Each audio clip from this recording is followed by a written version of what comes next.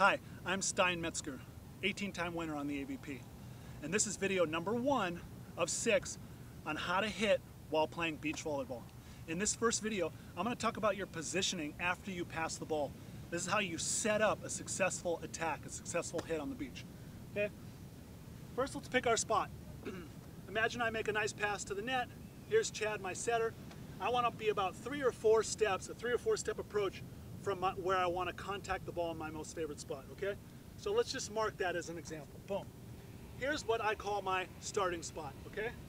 So this is where I'm going to move to after I pass. A couple of common problems after players pass is they don't move without the ball. They pass and they wait way back here, or they pass and they come running in, and by the time Chad sets it, your approach is gone, okay?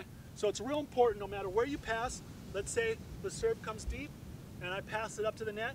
As soon as I pass it, boom, I work hard and get to my starting spot and I'm waiting for him to set the ball. If it's short, boom, as soon as I end up passing, I'm to my starting spot. So Chad sees the same thing each and every time he's setting. He knows where I'm gonna be and I know where he's gonna set the ball, okay? Now to get all 6 videos, go to volleyball1on1.com/Stein hitting.